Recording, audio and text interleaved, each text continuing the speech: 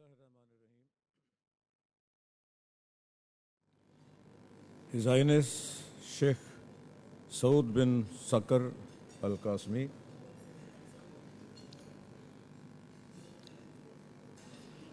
Member Supreme Council and ruler of Ras Al Khaimah, Honorable Vice President of Zimbabwe, distinguished guests, ladies and gentlemen.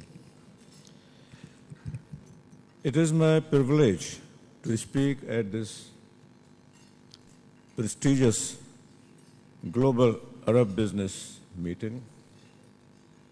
I am thankful to the organizers of the meeting, particularly the ruler of Ras Al Khaimah, His Highness Sheikh Saud bin Sakar Al Qasmi, for extending me invitation to witness and speak at such learned forum.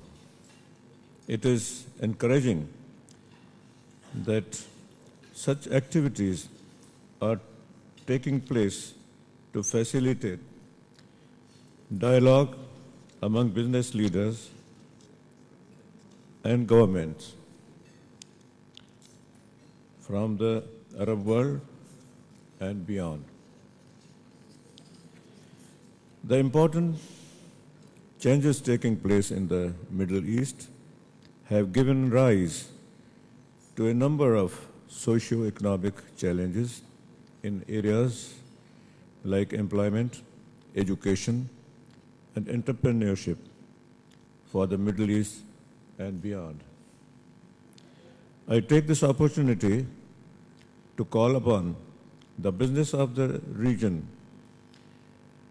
to continue their efforts for innovation and knowledge-based entrepreneurship, because only these can bring a ray of hope for the struggling global economy. Pakistan, being a proximity of Middle East, is well placed